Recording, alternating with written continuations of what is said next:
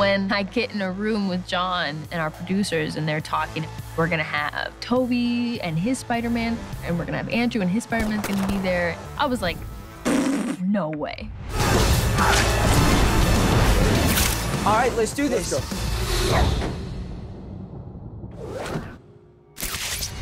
I think I can repair Dylan and Marco, but the others, The idea that they are all the same thing and they could all come together and sort of help each other, that to me felt like it was part of the DNA of the story that we were already trying to tell.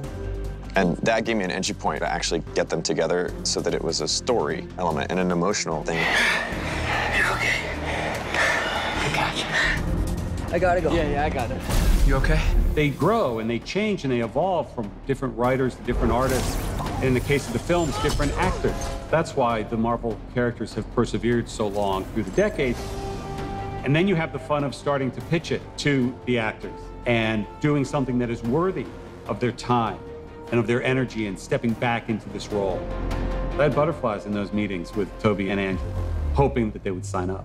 This is Peter Parker, Spider-Man, Spider-Man. There are other me's from another dimension. This is the wizard that I was telling you about.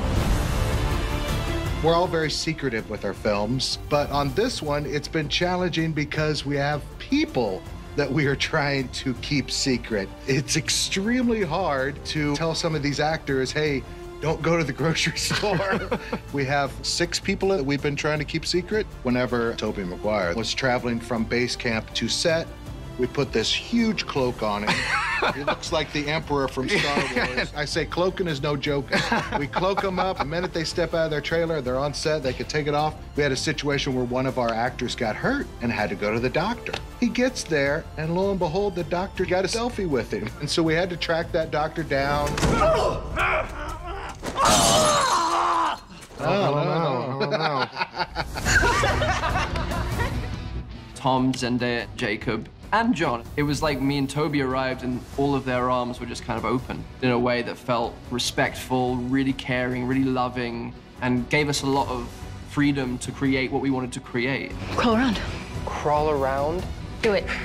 There was just such a kind of open-hearted coming together and embracing of each other and supporting each other. It was really beautiful.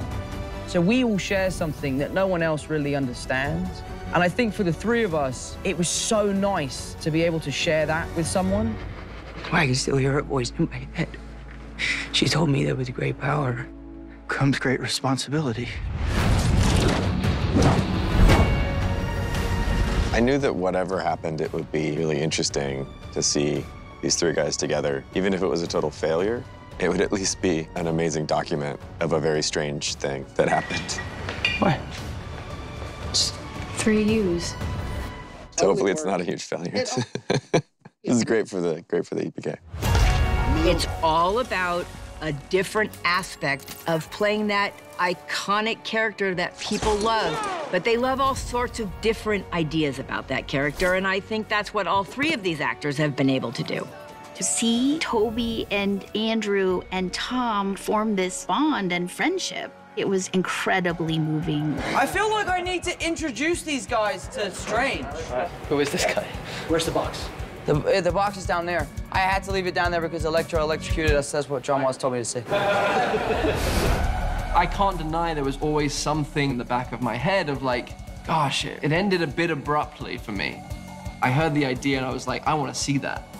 I want to see that on screen. And it resulted in this very, very beautiful experience where I got to have a bit more closure on something that means so much to me.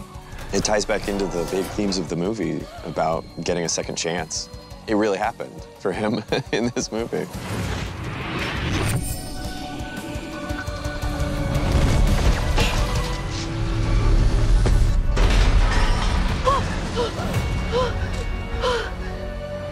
Are you okay?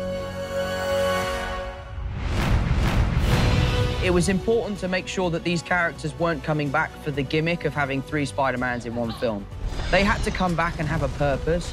Their purpose is to help my Peter Parker not make the same mistakes they did. Working with Andrew and Tom was really dear to me. It really was special. Well, I got Connors. I already cured him once, so no big deal. Come on, it's no big deal. Yeah, you're a lap stud. Thank you. I think I can.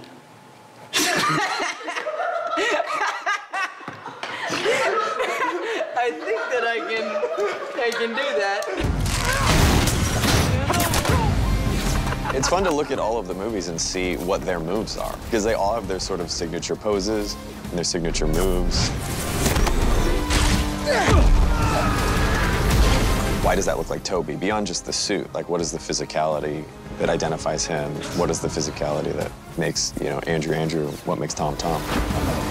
Each actor plays Peter differently, as you would hope. To choreograph the action, when you have three guys who look pretty identical swinging around, it's gonna be hard to keep track of them. Okay, Peter 1, Peter 2. Peter 2. Peter 3. Peter 3. Right. 3, 2, 1, boom! Toby, he's definitely older, but still wiser, so he has very good ideas. He was the planner of the team. Gotta cure all of them, right? Andrew had more of that dark side.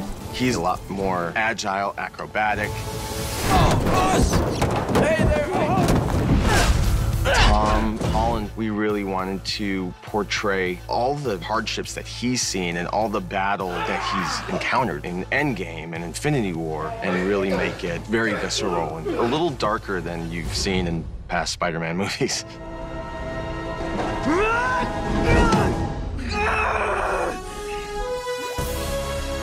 They're all so good. To have those three brilliant guys together, having fun, it was a dream. The last night we were filming, there were definitely a lot of tears shed. I just burst into tears because it was like your whole life. I feel like they were my three sons through different periods of my life. All right, 1, 2, 3. I love them both very much. And to work with them and to see them in their suits and to laugh and joke and swap stories about their experiences and my experiences is honestly the highlight of my career. All right, I gotta go find Ned and MJ there. Go. I guess I'll see you. Get out of here. I'll see you later. All right. You know where to find us.